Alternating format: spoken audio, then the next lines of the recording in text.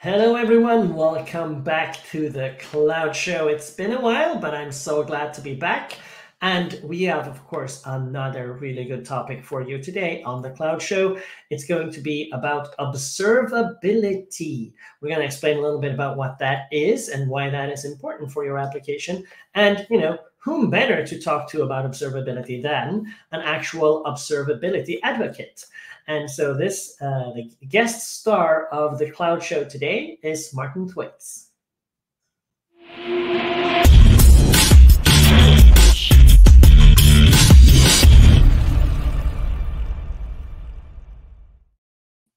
Well, hello there, Martin.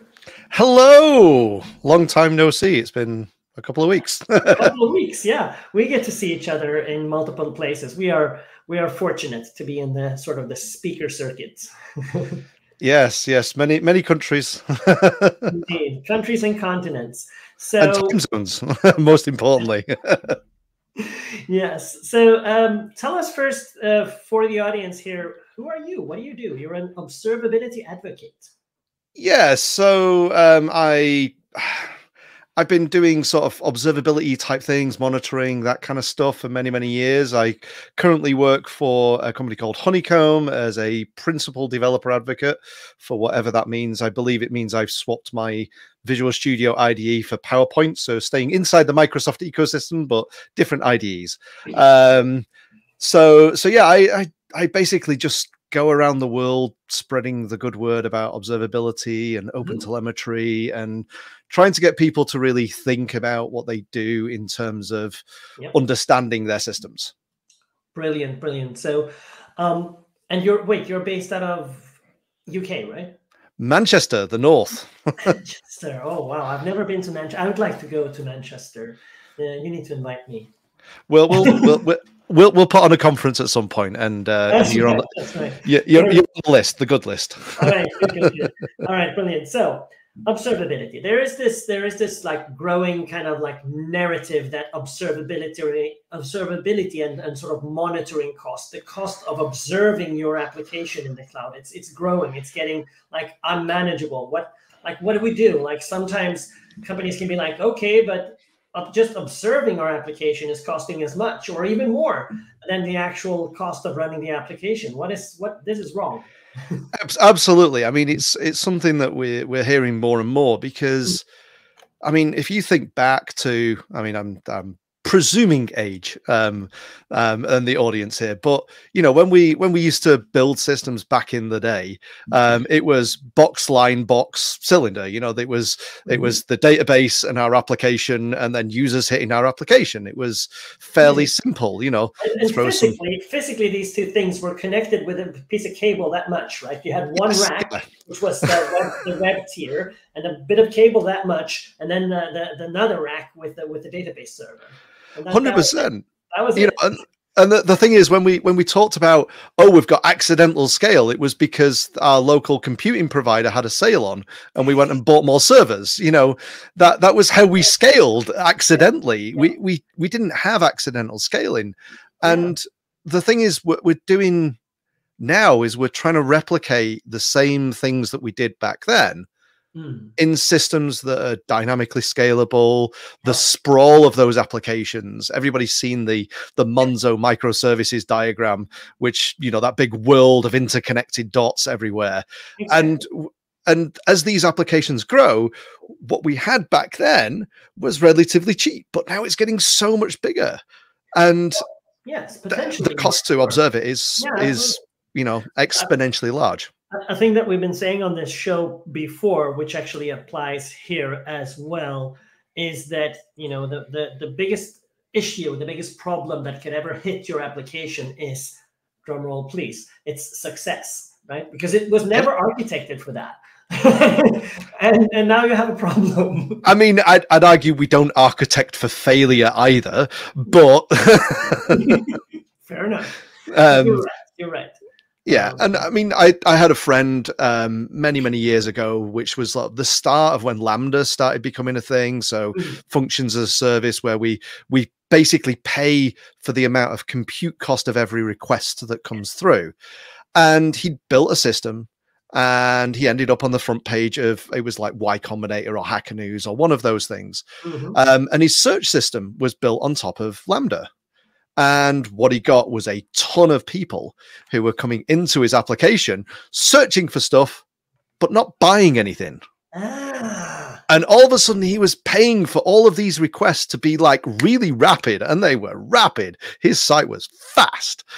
But the problem was that he wasn't getting any revenue out of it. So his costs ballooned up without actually getting any revenue in. Or no value, yeah. And I think that goes to a lot of what we're doing right now, which is we're not aligning our costs to our value.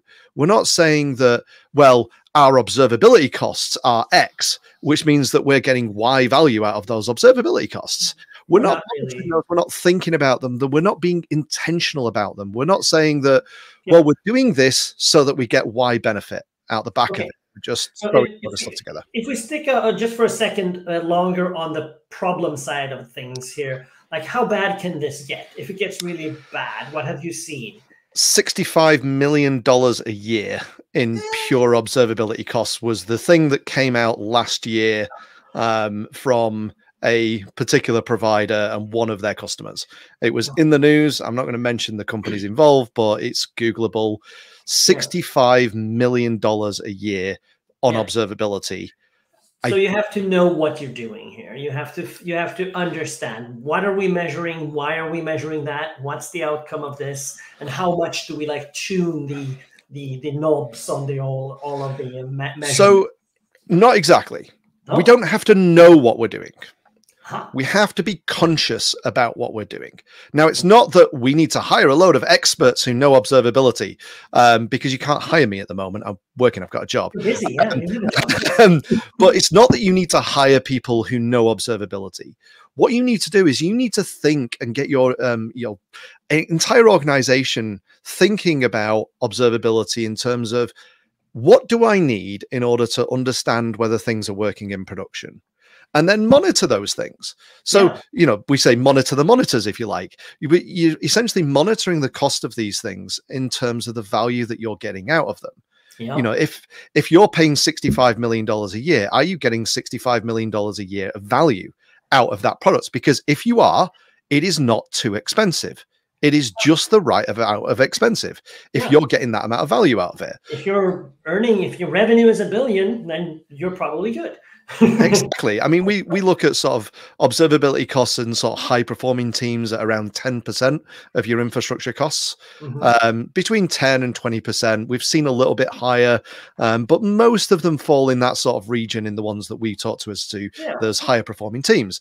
It's that when they get ballooning out of control, because if you think, if my infrastructure is costing me, like you say, $1 billion, if it's then costing me, I don't know, it depends on whether we're talking an English billion or an American billion, let's just say it's 100 million, is 10%. If we talk about staffing costs, if we talk about licensing costs for software, we talk about compute and storage and all of those things, if that adds up to $1 million, if you go to 10 billion, and all of a sudden it's costing you $1 billion, you're still talking 10%. Now, when you start to get to those numbers, that gets a little bit ridiculous, in my opinion. But ultimately, it's just about being conscious about what proportion of expense is going just on watching a system when that system potentially isn't making any money. Like if we're watching it in the middle of the night and nobody's using the software, we've got no background processes running. Is that actually viable if that's a cost that we're having to pay? But it's just about being conscious about it. And that's where I see a lot of people like, oh, I just installed an agent from this provider and they just provide me with dashboards. But do you look at the dashboards? No. Okay, so they're providing no value. No. The dashboards mean that the managers think that we're doing things. So that's a value. That's a valid value. Exactly. But it's all about being conscious about it. Like when we're implementing observability, if we're implementing open telemetry, or even if you've got a vendor SDK, implementing it by saying, these are the things I want to know. These are the things that would be useful to know. Instead of just going, the ops team have just installed an agent and then I've got some pretty dashboards. Agents are really good getting started. I get a bit of value, but you really need to like be then conscious about like add more context. Mm. I have a few blog posts that I put out recently around this kind of topic, around just being proactive and thinking about it. Thinking about how we sample data rather than using metric data, sampling properly with using intelligent and dynamic sampling, and just essentially being conscious of the ecosystem that's around you instead of just thinking, I can install an agent. Well, yeah, if you're installing an agent, I don't want to think about it. You're going to pay a lot more money because they're going to have a buildup of data that is useless for you. You just all that kind of stuff. Switch it on. It might be collecting lots and lots of data to a large cost, and maybe you're not even looking at a fraction of that. 100%. I mean, why are you collecting it? So we did an analysis recently of a customer that was, I think, 10% of their data cost was log lines that said here. Oh, I love that. So much. I mean, like, there might have been one log line here in the code base and it was really valuable to them. I highly doubt it though. And this is just feel that they're in the present. I don't know. I mean, yeah, it doesn't say past, and you know, so now. Exactly. Yeah. And like I say, it's just about being conscious about it. It's being constantly questioning whether you've got the right data as you're adding new functionality, you're adding new data, you're removing old data. But it's, and I don't want to, I hate the term lazy in this context, but it's more absent-minded, I think. Yeah. I don't want to have to worry about that. Ops is somebody else's responsibility. Yeah. I'm not the one using the telemetry. Okay. I don't really care. I just use my logs locally. Somebody else can figure out the rest. And that's where that big ballooning cost generally comes from. Yeah. So the challenge is, like, before we ran the application like locally on a rack somewhere, whatnot, maybe we were collecting logs in a log file or maybe even a log database or something like that. You know, brilliant. We have a database. That's awesome.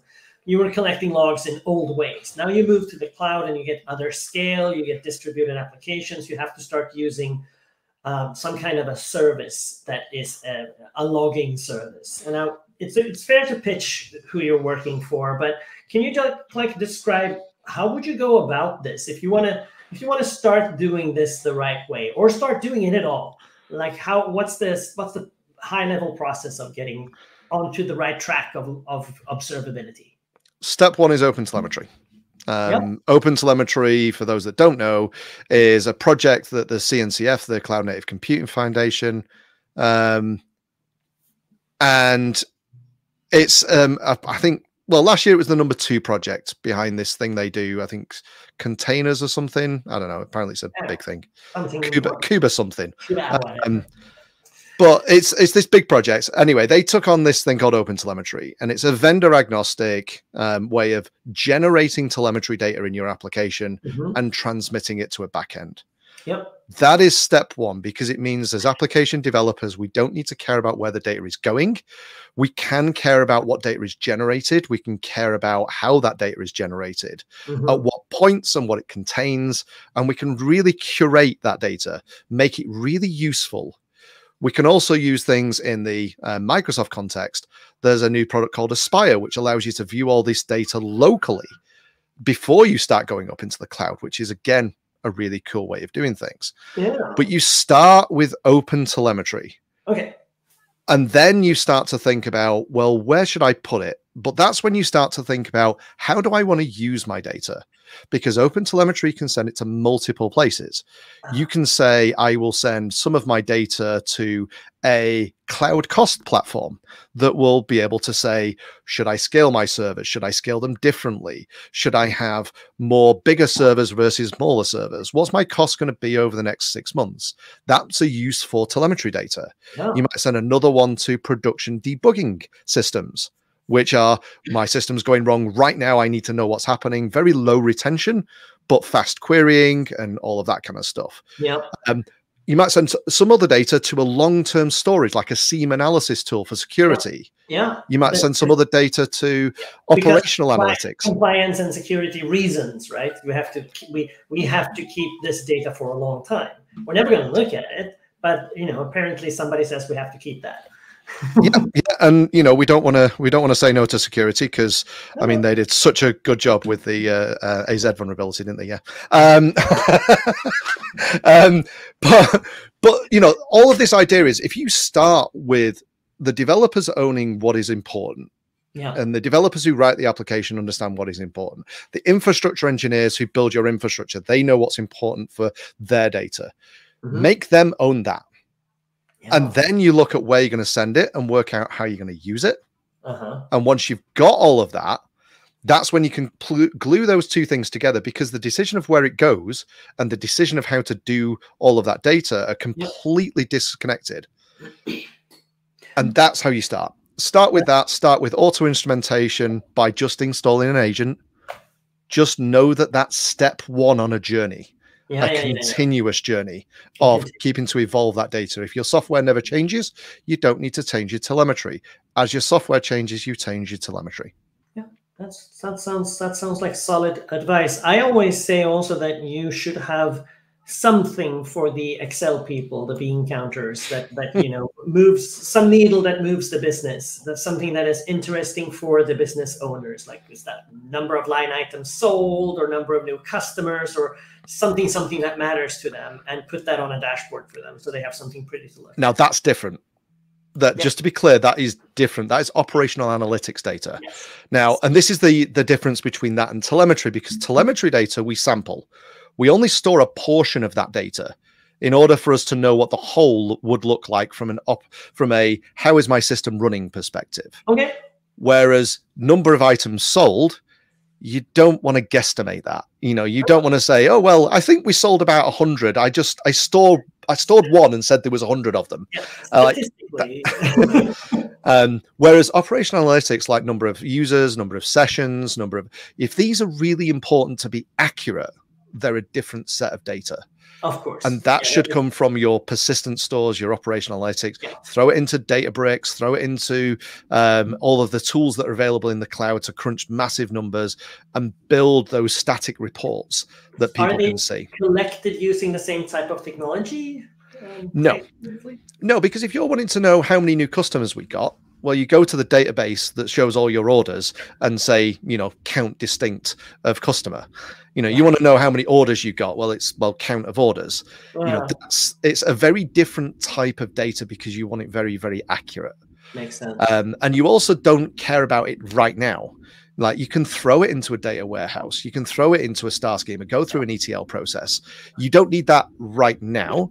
It's okay for it to be an hour out. Now, the difference is in telemetry data, you care about right now. The amount of times where we've seen solutions out there that take 5 to 10 minutes to generate your telemetry. Now, I've been a practitioner for many, many years. I can tell you, if I'm in an outage, 5 minutes is an eternity to know whether the issue has been fixed. Very long time. Angry customers are hammering the support system, and your boss is hovering over you. And that's a long time to wait. It's like, I pressed the button. We just have to wait for the telemetry to come through and see what happened. It's like, oh no. Yeah. And that's the thing. That's the difference between those two. Your reports that your business want, they're okay to be a little bit longer. The ones where you're doing things where you're trying to do things a little bit more now, you need rapid analysis, you need rapid querying, you need fast ingest, you need that data to be, and this is why it costs more money for those kind of systems, because the use case is, I need it right now. What you don't care about though is, did something go wrong 6 months ago? If somebody's debugging an issue on their production system that happened 6 months ago, I'd really like to talk about their incident response processes, because I think there might be a failing somewhere in there. And any live system, or a system that is evolving continuously, would not be anything like what the telemetry showed that many months ago. They must have released new things since then. So telemetry is now useless entirely.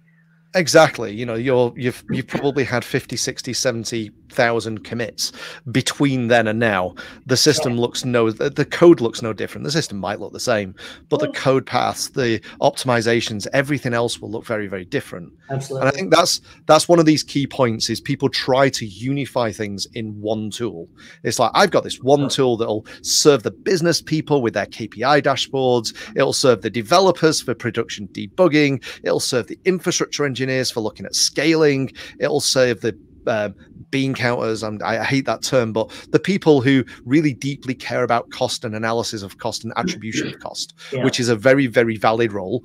I'm just saying that because they pay my wages, and they're the people who pay all of our wages. So they're very, very nice people. But if you look at one tool for all of them, you've got a problem. If you look at one data source for all of them, that's very different.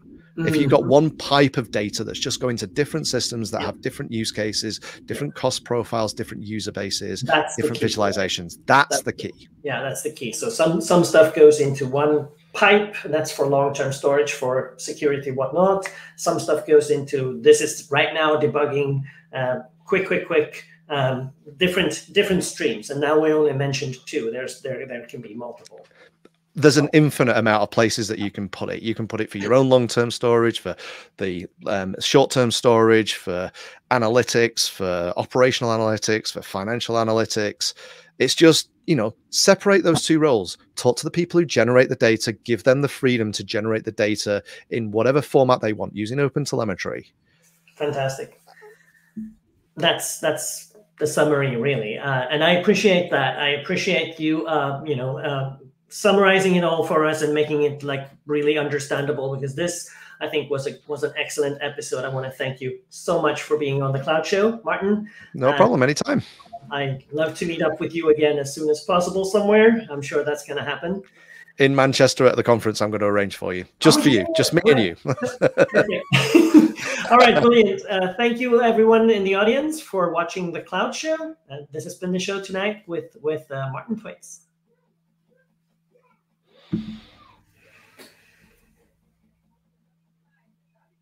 I think we're still live. Are we still live?